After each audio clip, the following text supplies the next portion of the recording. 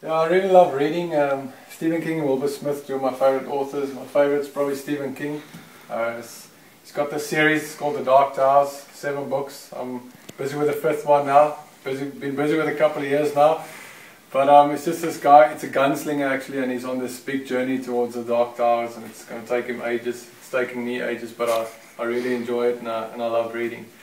Besides books, a bit of PlayStation as well. I think I got that from my dad. From a young age we used to play games, and got some time off now with the hip operation, and been playing no more rugby since the World Cup has been on lately, and you know, it's been keeping me busy.